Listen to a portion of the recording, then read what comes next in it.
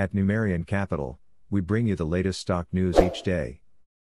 Please like and subscribe so we can bring these articles to you each day. Thank you. Today, September 18, 2023, EV maker Ayro plunges on reverse stock split. This EV player can't catch a break. Shares of Ayro stock are plunging on Monday. This follows an announced 1-for-8 reverse stock split on Friday. Investors also appear to be concerned about the company's production speed. One of the leading decliners in today's market, Ayro, Nasdaq Ayro, stock is now trading at levels below where it started the year.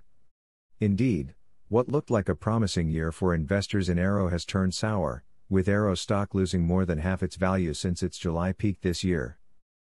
This decline appears to be due in part to two key factors. First, the company announced a 1-for-8 reverse stock split on Friday in a bid to maintain its Nasdaq listing. This reverse split appears to be the key driver of today's move, with investors taking the news as a clear negative signal.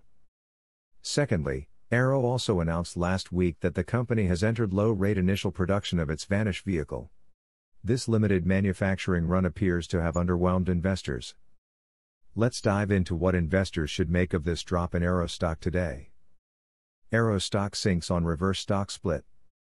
In general, reverse stock splits are a negative catalyst for most companies.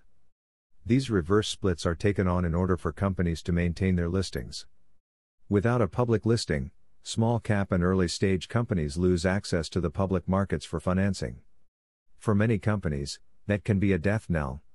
Additionally, other concerns such as a lack of liquidity for insiders and the inability to offer stock-based compensation drive most reverse split decisions for companies like Ayro. Today's move indicates that the market isn't necessarily jazzed about the position Ayro finds itself in. A niche producer of unique utility low-speed electric vehicles, the firm saw significant interest during the pandemic-driven EV boom.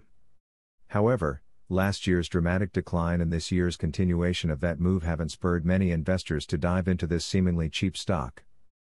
That's partly because the cost of capital, via debt and equity markets, has risen substantially, along with the Federal Reserve's overnight rate. For now, Ayro has maintained its listing. But if it can't provide a roadmap to profitability soon, Ayro stock could meet the fate of many other small-cap EV players in short order. At least, that's what the market appears to be saying today. Thanks for watching.